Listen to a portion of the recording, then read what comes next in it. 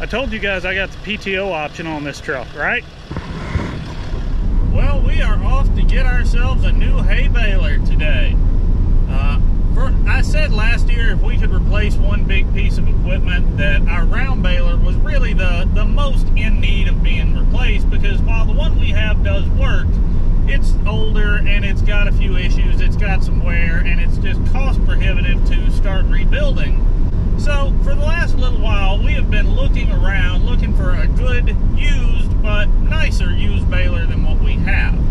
This is just how it goes when you're first generation rancher, first generation farmer.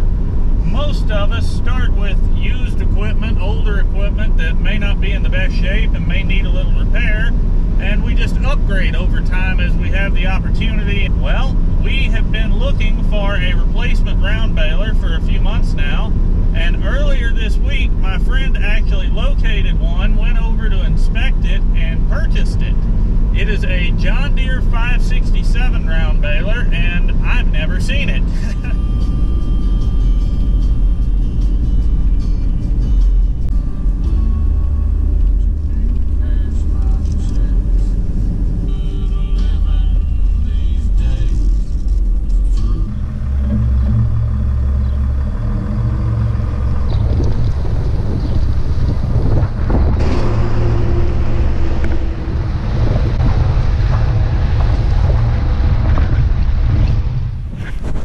The baler does have lights on it at the back, and it does have a 7-pin light plug right there. But the problem is that plug is a round post, and mine is a flat post. So we're not going to mess with that. Plan is to use my light bar, but I didn't bring a small strap to attach it with, so I got to get a strap for that. I got to grab a 7-pin adapter because this truck doesn't have a 4-pin plug on it apparently.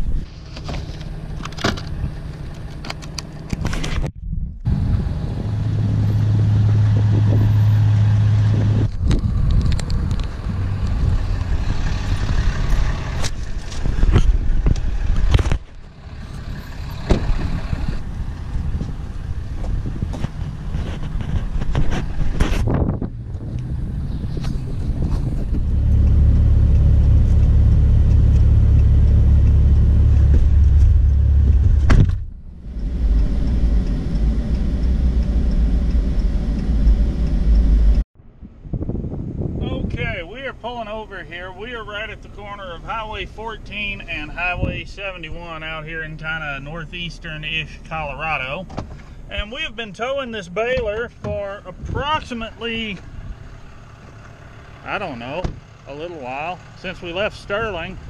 And you can see our lights are still good, but I just want to get out and check our tires, check our hubs. I'm expecting to feel a little heat, but nothing insane.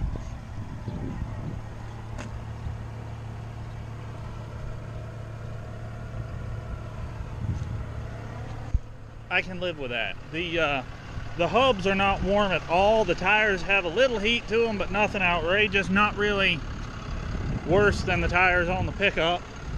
Now, you may be wondering why I am flat towing this baler instead of having it up on the gooseneck trailer. The reason for that is, one, this baler is a little bit wider than the trailer is, not by much, but just enough to be kind of a pain in the tail. And two, we do not have a good way to unload this thing once we get it home. We could use a tractor and a loader or a bobcat or something like that to load this thing at the implement dealer where I just picked it up.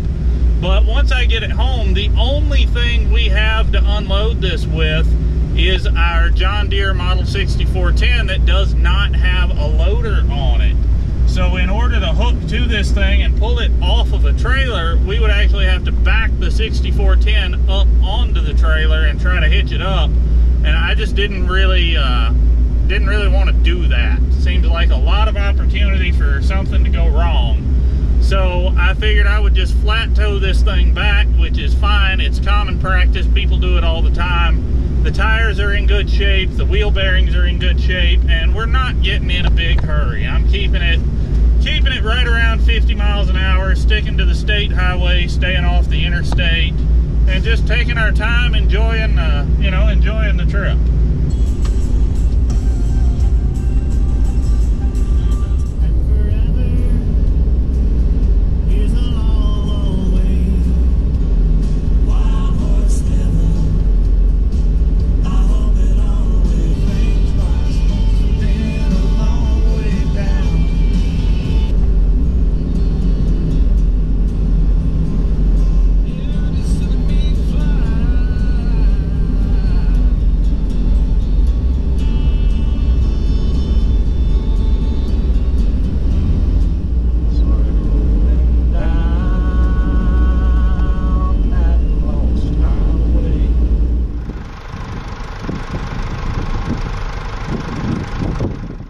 We're out here with our new used John Deere 567 round baler, and the baler may be ready to go, but this box here that I'm holding still needs to be dealt with, because in this box is the rest of this baler system.